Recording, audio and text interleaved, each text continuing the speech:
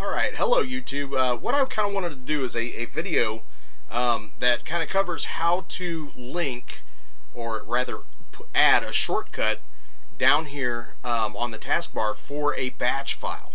Okay, now if you don't know what a batch file is, and chances are you probably do if you're watching this video, but here, let me go ahead and show you this one. This program right here, this little batch file that I've got, I wrote this.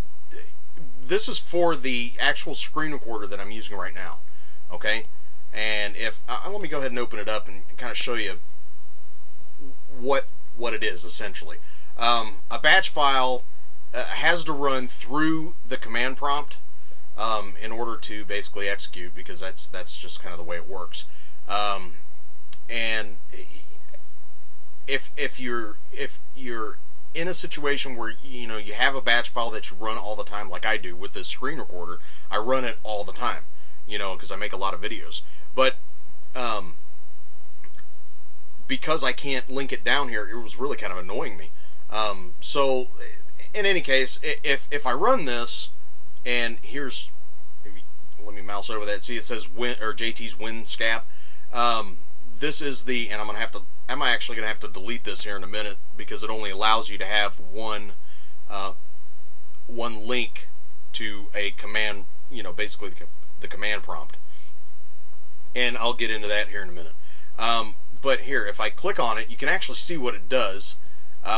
It opens up a command prompt window, and you can see the title up here. It says JT's FFmpeg screen capture script for Windows, which corresponds right here. And I'm not going to get into batch scripting, because one, I'm no expert at it. I know just enough to be dangerous, but two, that it's beyond the scope of this. But in any case, you can see that it's asking for a file name, new screen capture file name, and it's asking you for it. And you see I've got a blinking cursor. When I type it in, and I'm not going to do it right now because I'm actually running my screen capture recorder right now, but I type in a file name, whatever I want to call my video, and then hit enter. It'll say, basically give you a confirmation, and basically says press any key to continue. And once I do that, the screen starts to record. Okay, but in any case, that's essentially the difference between an executable and a batch file. A batch file has to use the command prompt window in order to execute, more or less, whereas executables themselves are they're fully contained programs. But in any case, let me go ahead and close that one out because I don't need to run it. But that's essentially what this does. You'll see this is actually the command that is given all the way through here, and if you want to have a look at it, you're more than welcome to. But in any case, that's what this does. And if I tried to drag a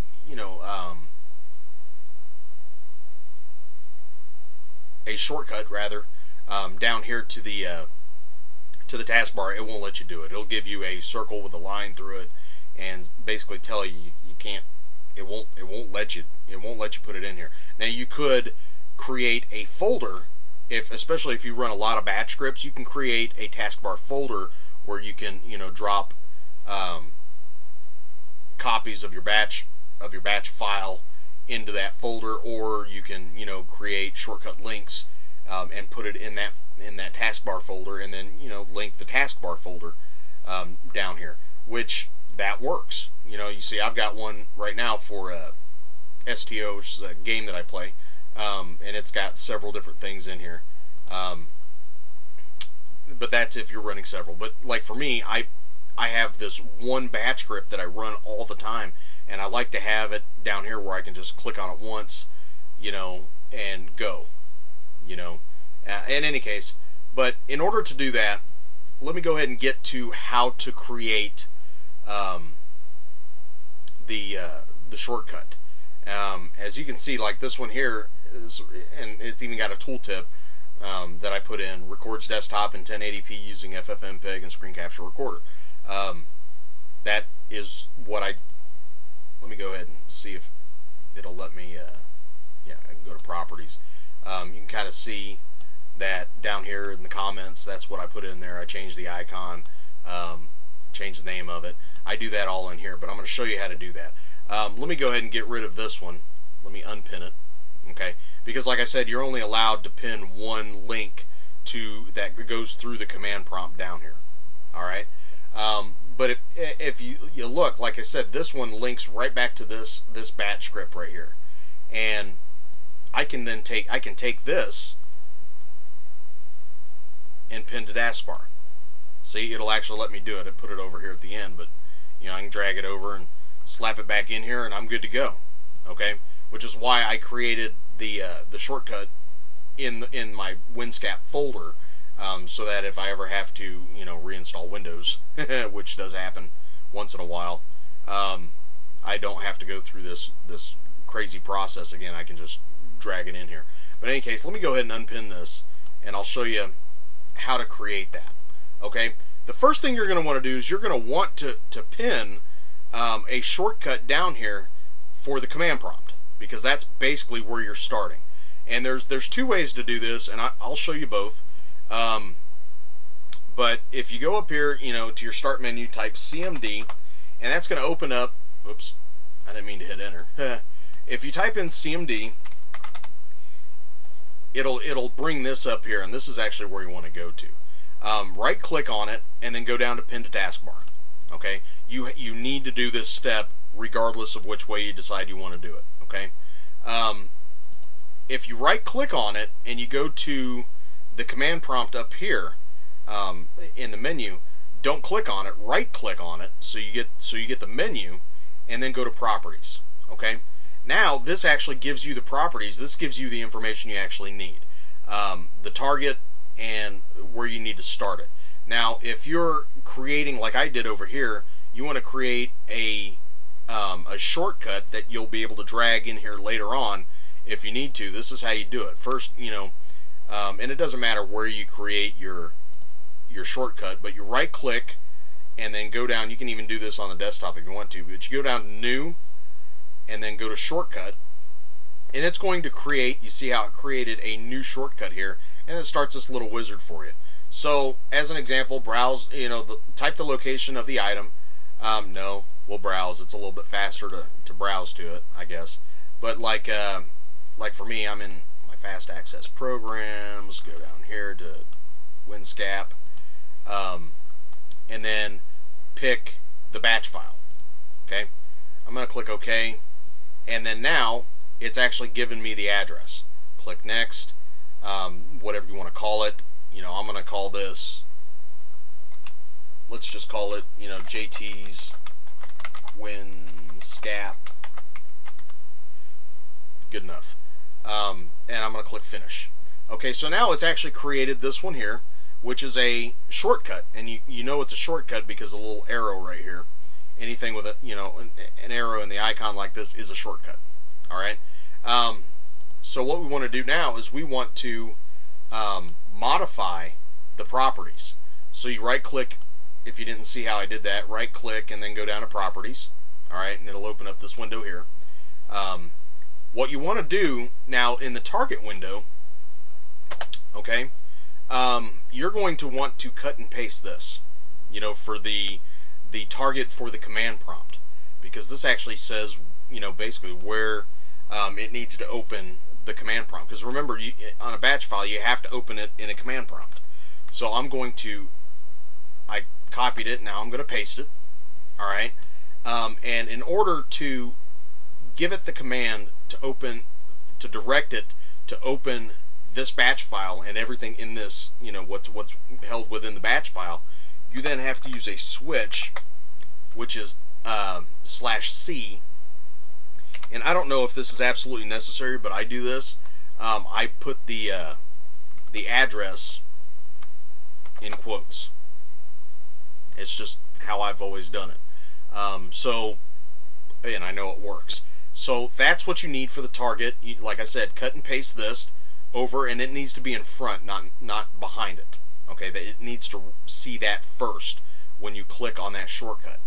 Okay, and then of course, you know, put in your /C, and then, like I said, if you did it this way, your address is already in there. Stick it in quotes, okay, and make sure there's a space before and after that /c. All right. Now, where in the start in box, what you're going to do is you're actually going to take all of this over here. You're going to copy that, and then this you're going to get rid of altogether, and you're just going to paste that right in there. Okay. Now, that is pretty much done. It's going to point it in the right direction and do what it needs to do. But for me, you know, I wanted to make sure that, you know, I used, you know, I've got an icon here that I downloaded off the internet that I use for my, you know, my button down here, or my link, whatever you want to call it, shortcut. So I want to change my icon. So you can actually go over here, and like I said, I saved mine in my folder, which, see, it opens it up straight to the folder, and it's this one. It's the icon file. So I'm going to click open, and it brings it up in the menu here. You click OK, and you'll see that it changed it. Okay, so now the icon will be this once I'm all finished. If you want to put comments in, you can you know, like mine was over here, the tooltip. You can type that in here, and you can go in over here, and you can change the name if you want in general. But essentially, you're done. Click OK, and you'll see how it changed. So that now I can drag right down here, and I think I showed this to you before. Pin to taskbar. You know, I drag it in here, but see, here's the thing: it's not going to let me do it. And that was just proof right there, I guess. It wasn't intentional, but that was proof, because I've already got one in here. So I need to unpin like I said, it only allows you one link to the command prompt. So I need to unpin it, which I did do. There it is. Okay. And then once that's gone, of course, now I can drag this down here, and it's going to let me, you know, put that in here and put it anywhere I want. Okay, so that's you know, completely, and I really kind of preferred this, you know, the other one that I did, because of the tooltip. So I'm going to drag it down here. Pin to taskbar. Oops. Yeah, I love how it always puts it at the end. Any case, so that's now down here, and it's now usable. All right. There is another way to do this. If you don't care about creating the link here, there is another way to do this. Let me go ahead and unpin this, and we'll do it again. It's the same deal. CMD, come up here and create your link. Like I said, regardless, pin to taskbar, regardless, you're going to need this. You know, that's a step either way you want to do it. And you're going to do it the same way. Right click on properties for the command prompt, and what you're going to do instead is you're just going to add the location. Okay, so if you right click on this and you open up the properties for your actual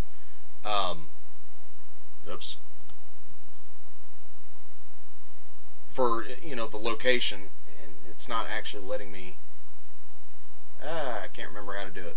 Anyway, sorry about that. What you can do here, of course, is, you know, just type in your address, and you can see your address right here. Mine is the D drive WinSCAP, and then the name of it. And remember, it's a batch file. So all I have to do here really is do a space /C, and then the address D, and then it was WinSCAP /WinSCAP.bat. Okay.